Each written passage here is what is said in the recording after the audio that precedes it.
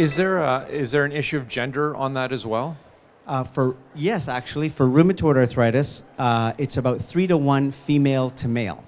Osteoarthritis, it's pretty even. Both men and women get osteoarthritis. And how is osteoarthritis diagnosed? Well, normally you would come in and you would have pain in the small joints of the fingers, typically the knees, the hips, back and neck. Sometimes it's mistaken for other problems, but it is actually osteoarthritis. So osteoarthritis is more slower onset, maybe occasional exacerbations triggered by something and then settles down a bit, then comes back. Okay. So when you've got a patient with arthritis and they've been diagnosed, what kinds of things should they be talking to you about?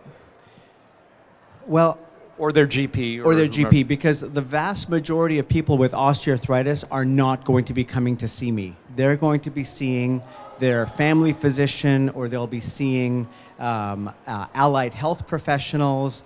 And what question should they ask? I think the most important question for osteoarthritis is, what can I do to improve my symptoms and prevent the need for joint replacement? Those are the most important questions to ask.